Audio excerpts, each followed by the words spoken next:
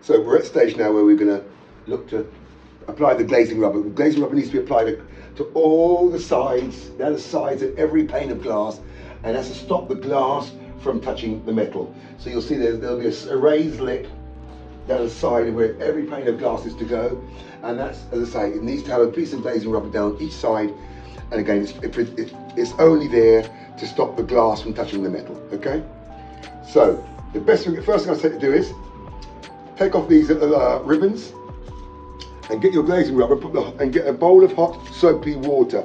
It can be any kind of soap, doesn't have to be anything, but as long as it's hot soapy water.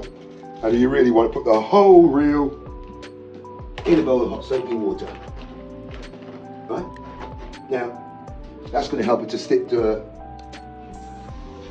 onto these raised lips really easily, okay? It's going to be a lot easier. And in the winter months, when your hands are chilly and you're outside, that's a godsend. So the glazing rubber has a little groove on the back end, on the back side of it. All you do is get one bit onto the machine,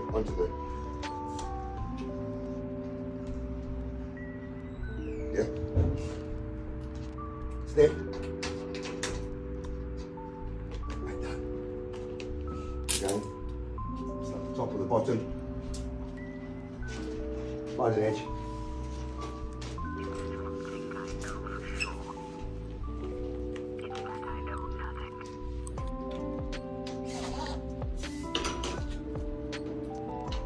So everywhere where you see a raised lip, needs a bit of glazing rubber.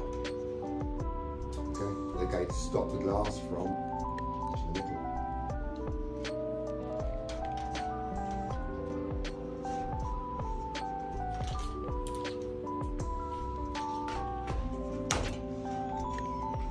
That section is ready to be glazed.